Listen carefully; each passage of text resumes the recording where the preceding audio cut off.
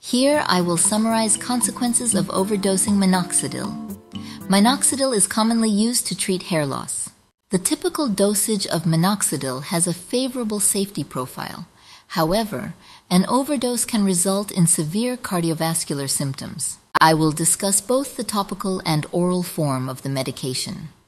One notable case of topical minoxidil overdose involved a young, physically active man who used a non-approved formulation of 12.5% topical minoxidil.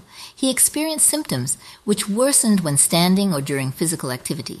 Another young man was hospitalized following an overdose of 2% topical minoxidil. He exhibited dizziness and other symptoms.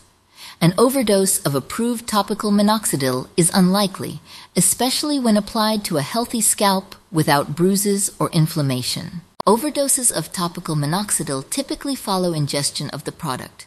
In one instance, a patient developed a myocardial infarction after ingesting a large amount of a topical product in conjunction with alcohol. It is especially important to keep minoxidil out of the reach of children.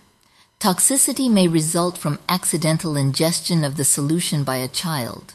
There have been several cases of overdose of systemic minoxidil.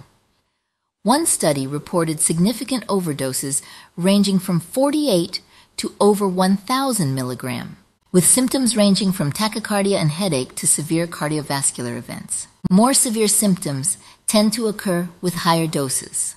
Symptoms of minoxidil overdose usually develop 1 to 2 hours after ingestion. If you suspect that you are experiencing symptoms related to a significant overdose of minoxidil, call emergency services. Accidental ingestion of a prescribed dose twice typically does not result in reactions that require medical attention.